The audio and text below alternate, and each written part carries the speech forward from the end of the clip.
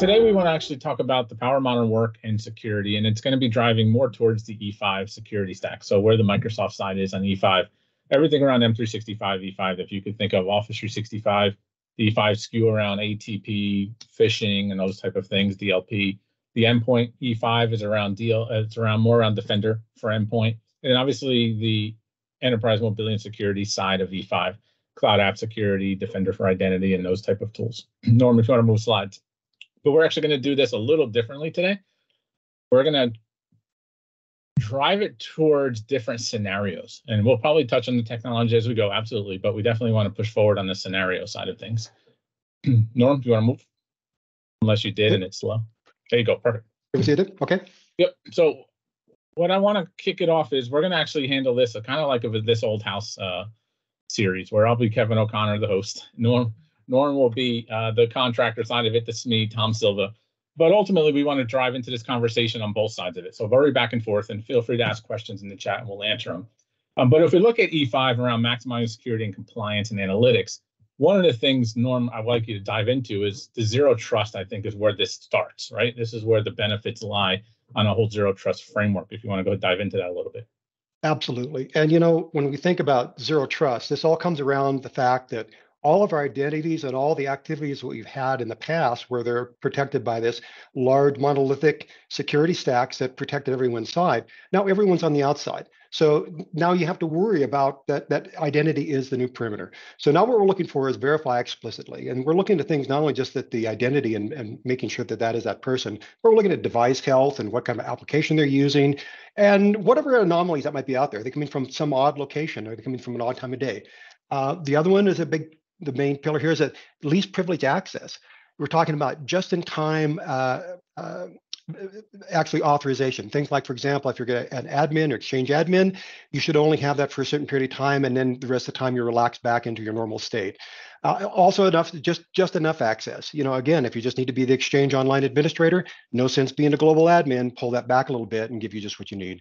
And then, of course, we usually looking at risk-based adaptive policy. So basically, not only just the aspect of you're there, but actually what the context of where you're at and what you're up to and what you're looking at. And those tie back into our data protection policies and the like. So, and the last one, but not least, and this is something that everyone should keep in mind, is always assume a breach.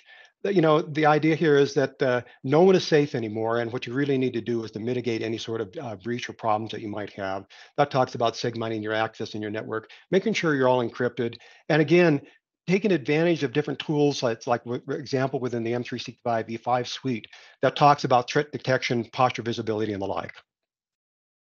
So that's what I mean by zero trust, Joe.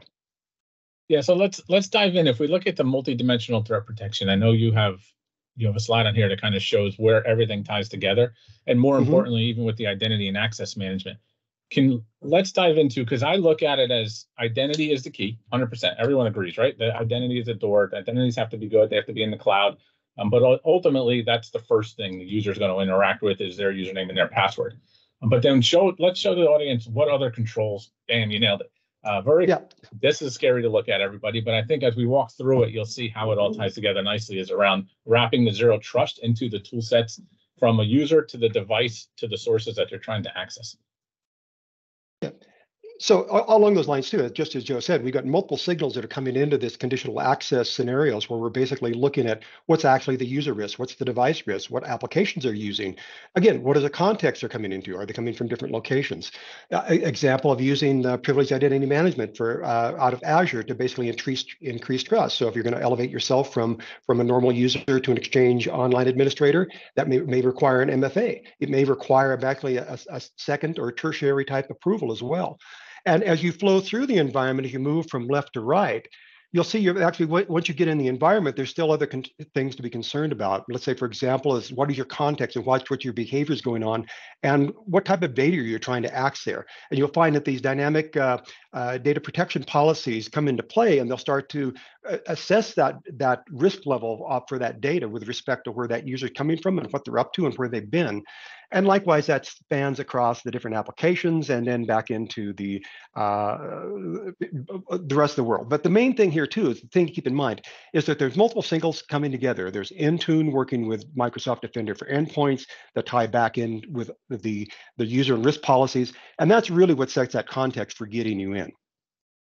And Norm, when you mentioned the signals, I don't know if everybody looked at the Microsoft Secure yesterday, but like early last year, Microsoft communicated around 24 trillion signals they were handling on a daily basis.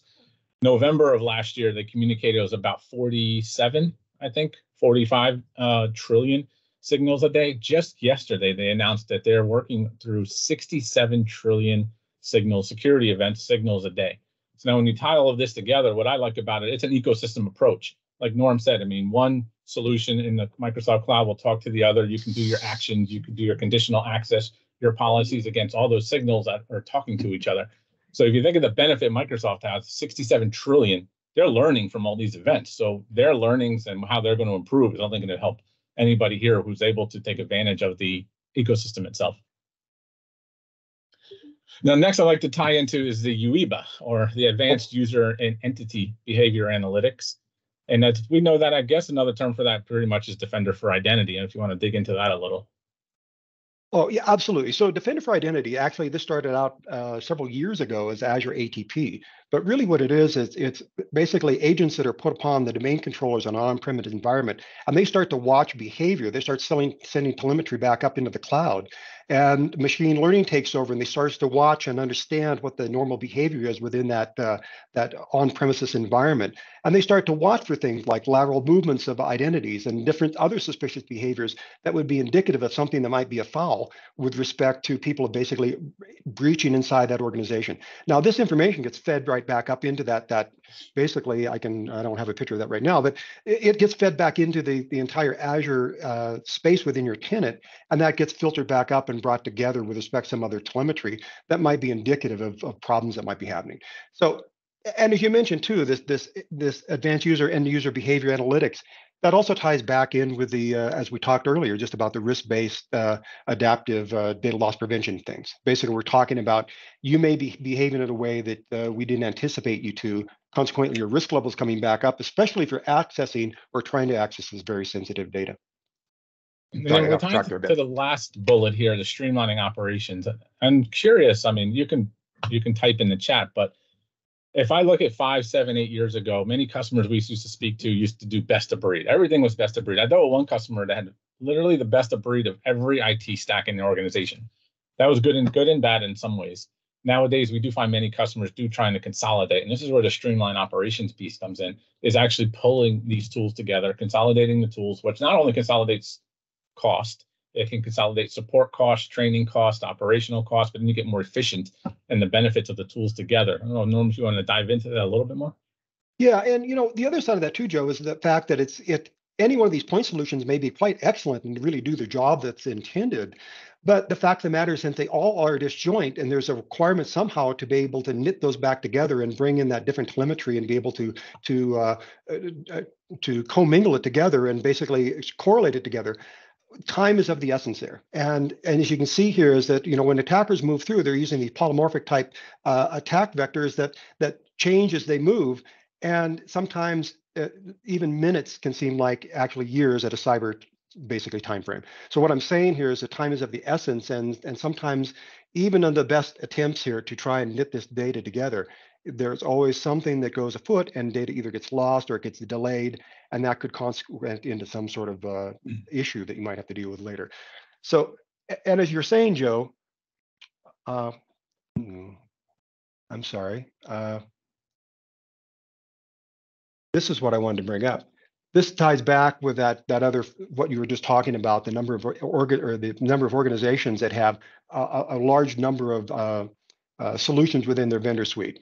47% had 11 or more, and we're basically taking a third more had relied on more than 25 of these solutions at a time. And along that line, organizations start to realize that that's not necessarily such a good deal. And as you, oops, I'm not sure if you can see that slide or not, my screen just blinked. Okay. But here we're talking about, basically 65% of the organizations, they start to realize these efficiencies of being able to consolidate vendors and get down to a single point. And again, that's not just from as you said, the management side of things, but basically think of all the effort and training and skill sets that are required for all these different point solutions, as opposed to looking at something that's consolidated. And again, you say, well, I buy off on that. Consolidated enterprise solutions are great. Where does Microsoft fit into this? And all I can say about that is if you look at the industry pundits and you look at basically the different analyst panels and things that are out there, you look at IDC, Gartner, Forrester, they're all rating the entire, what I call, people might refer to this as a solution suite. I think of Microsoft's E5 solutions as more of a fabric. Those all tie together like as the best. I mean, again, they're highly rated, they're fully integrated, and they deliver value that really is I think it's almost difficult, if not impossible to beat. I'm sorry, I'm just a little biased, you might guess. So.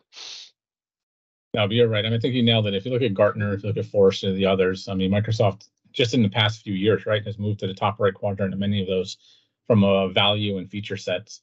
So they're driving strong, and I even think they announced yesterday they're increasing their R&D from a security side to even drive it that much more. Yeah. So again, consolidation is important, and making sure you consolidate on the right solution is important. And again, that's a tough. Their value proposition is really tough to go against in that sense. Great. Let's move to the next one. Mm-hmm. So now, if we look at the next part of security, obviously is internal risk through endpoint protection. So the device, as everyone knows, a lot of us here, I can see just from cameras, you may be home, you may be in the office, but the point is the device is everywhere. So not only it's not where we used to be always in the office. It was very easy to secure the device. The device was always on a secure network. You really didn't have to worry about it too much outside of user interactions with that device. But now the device is everywhere. So when you tie in the endpoint protection, this is where the E5 comes in from Defender for Endpoint, tied to the cloud analytics and those types of capabilities. But then you also have the benefit tying it into Intune and all the capabilities of Defender and Intune. So now you can say if the device is not compliant, it can't access certain data, or vice versa, tied into the conditional access that Norm showed earlier on, to where, hey, if this device is not in the office, maybe I'm wrapping additional security controls on it. Norm, one of the key things I'd like you to dive into is that device local DLP classification, because I would say it's newer, more last year, but I think it's very important from a device side. Yeah, well, it's important here. One of the biggest problems that you have with trying to classify and label your data is exactly trying to find it and then be able to identify it properly. And certainly if you look within Microsoft Information Protection, there you have that ability to define sensitive information types and be able to define that as how that would be labeled as super sensitive or basically normal everyday flow of things. But the idea here is, especially that super sensitive information, when it's actually created or accessed, that's when it should be labeled. And what we have here is on these device local DLP policies, they're actually on the Windows workstation themselves. So if someone's actually created an email or a SharePoint object or something in OneDrive, and it actually matches some of what we consider one of the sensitive information types that have been defined for the organization, that would automatically label it. And that doesn't mean that the author can't come back and override that in certain circumstances. But for the most part, the idea here is to label it as quickly as possible and make sure that it is being as protected from basically its birth all the way through its entire life cycle. And the same thing happens when it actually accesses the data. Let's say someone's opened up a SharePoint object, they look at it, and basically this is what we consider a sensitive information type. At that time, it would be labeled as well. So it's just it's more than a handy way. It's an essential way, basically, as this data is being created to get it turned in and labeled and identified right out of the gate, rather than waiting and do some sort of scanning mechanism or go back and try and work through some other process that would come back and apply the appropriate labels. And the main reason for that is to protect it from the beginning, not let it sit and wait for something to come back and try and label that in a batch type fashion. Yeah, now if I jump back up, one of the things I want to talk about that automated endpoint detection, because the benefits of the E5 SKU is it gives you that cloud AI and the cloud learning to be able to do those automated assessments and automated risk assessments and remediations. The insight from our side, we've been working very closely with Defender for Endpoint on this front. On more importantly, right, is how do we help customers adopt it? How do we help customers realize the value, see the value? But I think more importantly, with that automated endpoint detection, how do we make it easier, right? How do we make it to the point where the moment something is detected on a device, we can automatically remediate, automatically block it, automatically quarantine it until it's fixed, instead of someone actually trying to monitor the entire time and provide actions against that. Norm, I know you've been living the Defender for Endpoint for this past probably a year now, Yes. quite a bit. I don't know if you have any pointers to add into that one.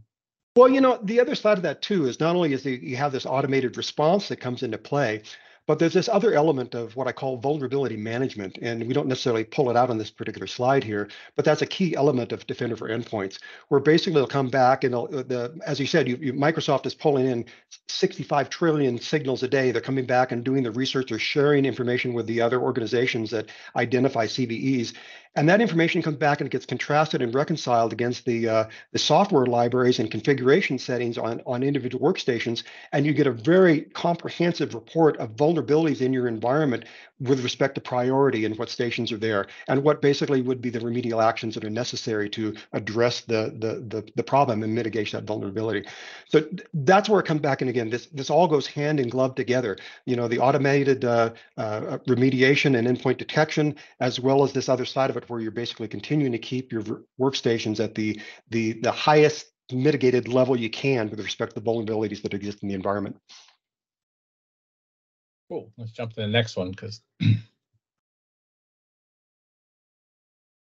now this is the part I think Norm and I both like a lot, is the whole compliance. As we talk about global, GDPR, if you talk about government, you have CMMC compliance, that's GCC types of tenants.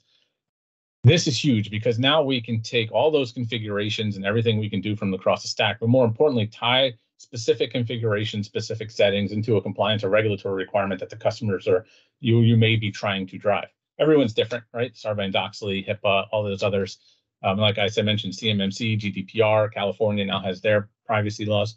But in turn, Norm, dive into here, because one of the things I'd like to, because it's a real world experiences, we worked with a customer, Norm was instrumental there, where it was a government-based contractor who needed to meet a specific compliance. And can you walk them through how being able to tie all of this together to be able to meet that type of a compliance requirement?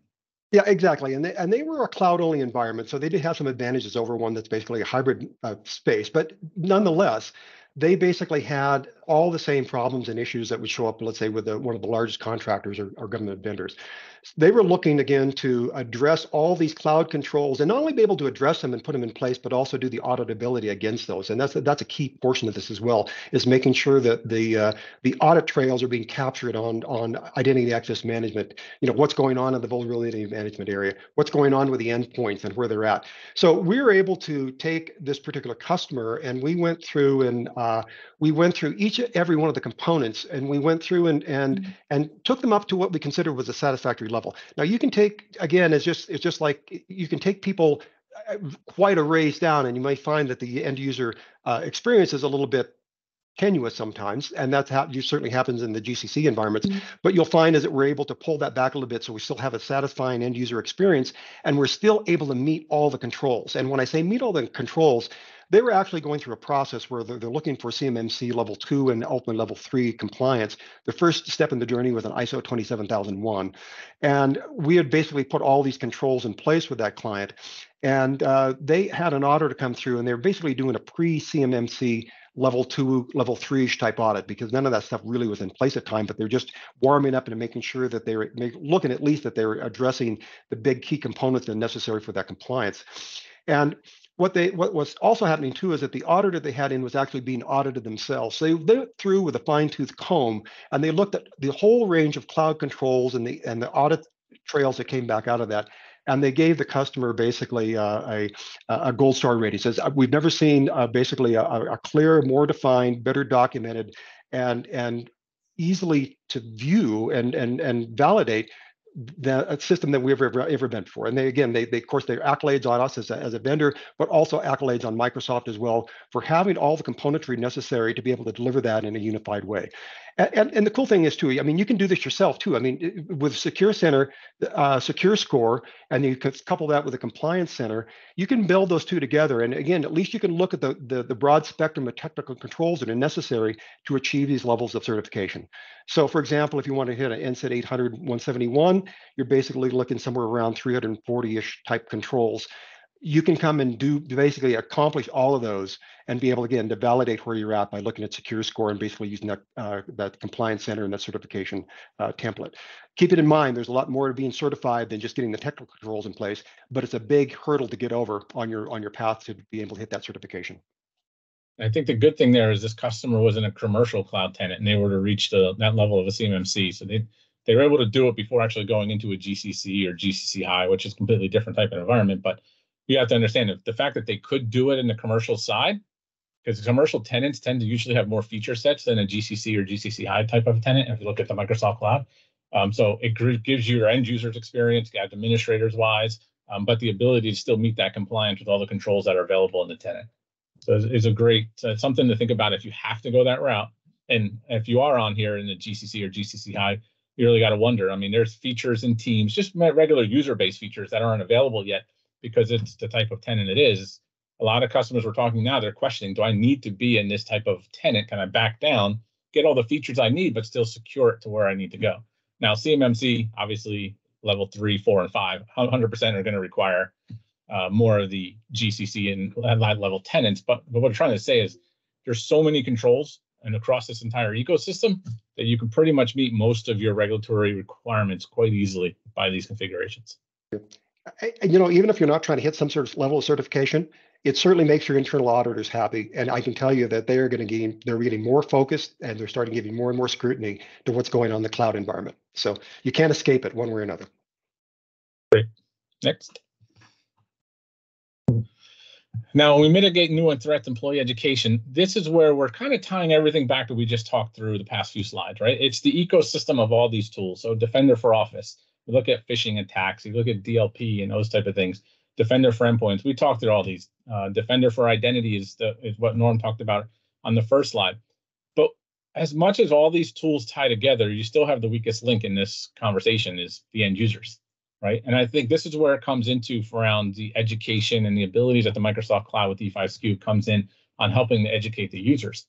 And Norm, if you want to dive into a little bit on the phishing campaigns, I think is one of the things. But again, as much as we can make this environment, any environment, as secure as possible, if we don't educate users on what and how they should be doing things and how to handle certain scenarios, they're still going to be your weakest link. And ultimately, they're still going to be the ones that let people in the door. So you want to go a little deeper, Norm, on the whole education side. Well, you covered it pretty well already, but it's the key thing here too is like, well, it is. You have to keep this in front of everybody's mind, and everybody can be fooled from that, and that's where you have to be really mindful all the time that this is always looming out there. Because again, quite frankly, we've made everything so hard to get in through these normal pathways that bad guys would come through. Now they basically, well, the easy way is just ask for a user ID and password, and in they go. So phishing is still the number one problem. It's still the number one problem. And again, as Joe pointed out, we can have all the most comprehensive and complete safety controls in place with respect to securing your environment, and it's going to fail. It's just like all the safety equipment that they put in modern cars will not keep people from getting in accidents if they're bad drivers or they don't pay attention to the rules of the road. But the main thing here is the phishing campaigns, they're very realistic, they're very timely, they give great feedback, they'll direct people back into some specific and focused training with respect to what it is that they've done wrong. And in addition to that too, there's even though it's kind of hidden here, as you think about the data protection policies, data loss protection policies that are in place, we can put in various policy tips and reminders about why people shouldn't be doing things. And it's not really a good idea to be sending basically personal identifiable information in any sort of chat or any sort of move. Those things all come together, and to a certain degree, that's part of that phishing campaign. So I'm not sure what else to say, Joe, other than the fact you need to have the whole enchilada here to basically deliver what we're looking for with respect to a good security posture. Yeah, and I think when we talk about the consolidation and all the entire ecosystem, the nice part about this E5 SKU is now you can tie it into the security on the Azure side and then pull everything into, you see the deep integration with Sentinel. So now remember, I said Microsoft's dealing with 67 trillion signals a day. You have the ability now within your Microsoft Cloud environment to pull all those signals into Sentinel to now be able to create runbooks, workbooks, and automations and remediations according to what fits your business. Yep. And this certainly looks like, again, overly busy, but really it just shows the integration points of all the controls and solutions that Microsoft has within their suite. All right, we can wrap it up. Yep. So two slides left, and we'll get you to the fun part, right, of the gifts and the trivia. So how we handle this solution with our customers is we usually start what we call an envisioning session. So if you're not fully aware of this Microsoft security stack, we can work with you and sit with you. I think it's usually about a 2-hour thing, 2 to 3 hours, and just go through the product suite, what it is, how it does, where it can help your business. Maybe what are you looking for from a business requirement standpoint? Where do the technologies fit in? And again, it's just to give you a good understanding of where the E5 SKU fits into your world. Next option we have, we talk to customers, is what we call a modern endpoint roadmap. And that's this is my favorite one because it helps a customer understand where are you today across devices, security, applications, collaboration, network, everything you could think of. And then where's your business requirements and how can you get there from this entire ecosystem that we're showing you, right? What would benefit you? What may be another option for you to go to if that's your best approach? But the benefit now is we're talking not only to your IT department, your end users, your network, your phone people, the people who support the desktops, your CISOs, and tying that holistic view into an actual roadmap and how to move forward. And then we have your typical consulting services. So it's project-based work that we tend to help our customers with assess, design, help get these products implemented. But then lastly, we have managed services tied to these. So obviously managed security for compliance is everything we've talked here. It's taking that entire E5 SKU, setting it up to meet your compliance requirements, and then but handling it day to day for you, monitoring for drift, monitoring if any changes occur, and making sure you get back on track to where you need to be. Defender for endpoint is it's setting up the Defender for endpoint for your environment across all your device types, sending it to either Sentinel or we have a solution on our side that we can then help you react to any events that come up. And then lastly, we round out those two with managed Office 365 and managed endpoint. So managing that productivity suite and then managing the day-to-day of an endpoint side. And the main reason why I tell customers why Insight, you may be thinking, well, why am I going to go to Insight for these type of services? I mean, just look on the right-hand side. I mean, the 12 Microsoft solution specializations, Microsoft awards, we're 11,000 people globally. So we have these capabilities not only in the US, but also EMEA, APAC, Canada. So, I mean, we have resources that are not only onshore, offshore, and nearshore. So we can even provide some follow the sun type of work, depending on what's needed within your environment. But again, we're tied to the hip with Microsoft. We meet with their product teams. We work very closely with the account teams to help you better understand if there's funding involved that you want to do work with. We help you work with the funding that is available from a Microsoft side to ultimately drive these type of solutions, and more importantly, the licensing and everything that are tied to it. Good. Next slide. Yep. There we go. Now, if you want to, for more information, definitely scan the QR code. We can keep it up for a little bit, but then just provide your information into the QR code. It'll be a slight form, and we'll gladly we can reach out to you. Like I said, we could set up that envisioning session. That is no charge to you. I mean, the envisioning session is for us to be able to help educate you on what the solutions is and what the value would be.